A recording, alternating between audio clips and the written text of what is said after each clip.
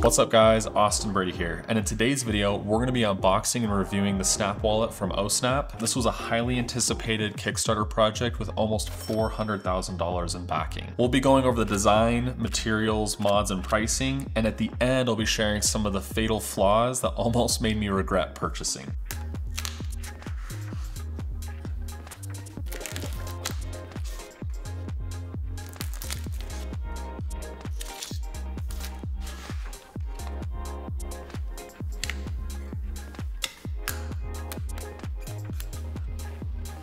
So the Snap Wallet has a metal design. As you can see here, there's actually quite a few metals that go into the making of it. It's ultra thin. If you get different modules, it'll be a little bit thicker. The max weight could be 155 grams, but obviously if you have less mods, it's gonna be a little bit lighter. So it's customizable. So there's magnets that attach all the pieces, and then there's alignment cutouts right here and then right here.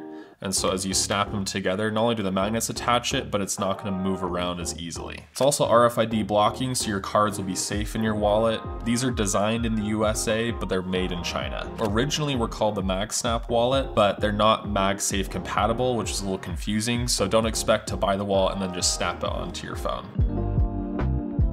Okay, so the main material used is going to be aluminum. So that's going to be for your cover plate, for your band mod, your card mod, your tool mod, your ID mod. You have the option of switching the card mod and the cover plate out for something a little more premium like copper, carbon fiber, or titanium. So that's going to cost a little bit more, but it might give you a little bit more customization depending on what your style is. And then stainless steel is what you're going to find on your tool mod. So there's a little knife and a bottle opener. So that's going to be what the material is made of for that, which makes sense because it needs to be strong and durable. And then obviously, like we talked about before, you're gonna find magnets throughout the whole construction, specifically in the card, tool, and ID mod. That's to help everything snap together and be secure. It's super nice on the band mod. I thought this was a nylon material in the photos, but it's actually a stretchy rubber, which is nice for carrying cash, an additional card, or the tracker. And on the inside of the cover plate, you're gonna see there's rubber as well.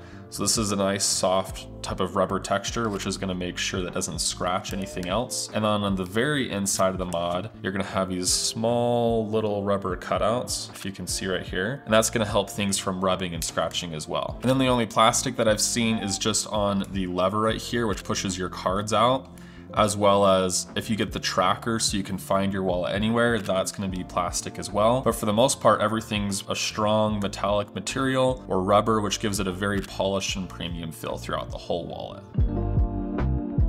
Okay, so modules. This is the Snap Wallet card module. Holds 3 to 5 cards. It's 5.5 millimeters thick, which is really thin. 2 cover plates and you'd be good, unless you wanted to add some other additional features on there. And this is made of black aluminum. Then you have the cover plate. So this is 1.1 millimeters, ultra thin. You can get this in aluminum. They also have the other type of premium materials like we said before. Rubber on the back, and this can sandwich your card module on top and bottom, or you can just get one to finish off one side and then a band module on the other. And then we have the band mod, so there's rubber on the back, on the front. This is gonna hold cash, an additional card, or your Chiplo tracker. This is made of aluminum, but these can also come in the other premium materials, and then it's 1.6 millimeters thick. And then this is your tool mod. This is 3.8 millimeters thick. You're gonna have aluminum for the casing, and then stainless steel for your knife and your bottle opener. So really great option if you carry a knife frequently and you just wanna make sure it's just together and all in one with your wallet, or you can ditch this for a little bit lighter weight and thinner wallet option too.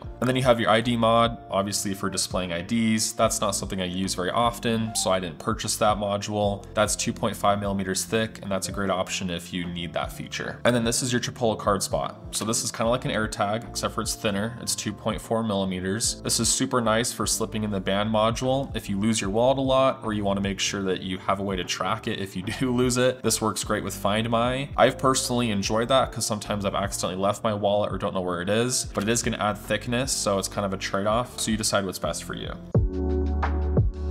Now with the kits, there's the utility kit and then the essentials kit. The utility kit comes with pretty much everything. So cover plate, tool mod, card mod, and band mod. They don't include the ID mod. It sounds like most people are not purchasing that one. And then I added the tracker on top of this. So without the tracker, this would be 12 millimeters. If you get the essentials kit, that's gonna come with just the card mod, the band mod, and a cover plate. So that gives you 5 cards on the inside with an additional card or cash on the outside. And that's gonna be 8.2 millimeters, so even thinner. If you want the ultimate minimalist wallet though, get the card mod and 2 cover plates. So 5.5 millimeters plus 1.1 millimeters. So you're gonna come out super thin, really lightweight, and it's gonna look awesome.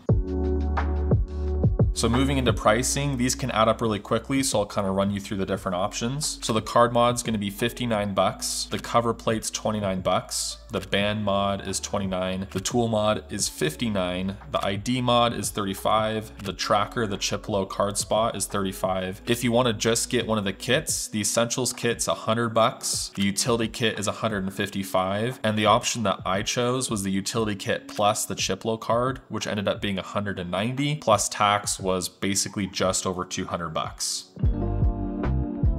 Okay, so is this actually worth 100, 200 bucks? Yes and no, and I'll explain why. So there's three categories that I consider when purchasing a wallet. One is how minimalist is it? How small is it? Second would be aesthetics. Do I actually like the look? Do I want to carry this around and feel confident when I pull my wallet out? And third would be, is it actually useful? Is there utility to this? So the pros is it's customizable. So if you want ultra minimalist, you can get just the basic options with the card module and the two cover plates, and it's really thin, carries your cards, that's all you need. It's also nice for utility because if you want a little bit extra carry space, you want to be able to track it, or you want that tool module so you can carry a knife in your wallet rather than in your pocket. I think it's really useful as well, but it is going to increase the cost. And as for aesthetics, I think it's gorgeous. Without the tracker, which I don't think looks very good, I think just this alone looks incredible. You can choose premium materials or not premium materials, and either way it looks amazing. Okay, so here's my two fatal flaws. This is thicker and heavier than I expected it to be. So I was trying to replace another wallet, my Grip 6, and while it is smaller footprint wise, it's heavier and thicker than my old wallet is. So I wasn't anticipating that, and that's disappointing. The second thing is I love my tracker, but when I'm trying to get my cards out and doing it one-handed, it slips because obviously this is not as secure as it could be. It's just on the band, which is fine. I'm not someone who carries cash or a card on the outside, so this would be the only thing I have. So if I get rid of my tracker, great. Now I have perfect grip and I can pull my cards out one-handed, which isn't a huge issue, but I was just hoping for a little bit more one-handedness like I can with my Grip 6, right? But then I also want the tracker feature too, because I've lost my wallet before and that sucks, and I think it's great to have a tracker so you know where your wallet is at all times.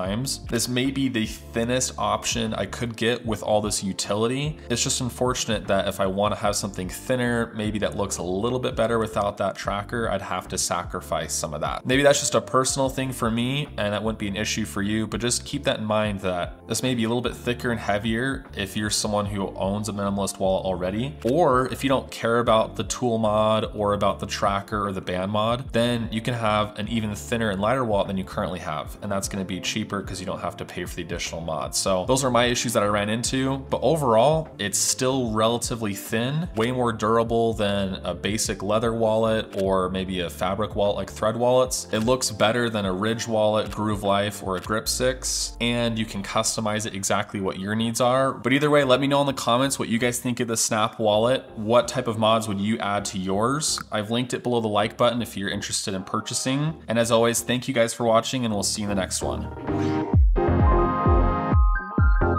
So if you're a minimalist, just get the card. Why did the train have to drive by right now?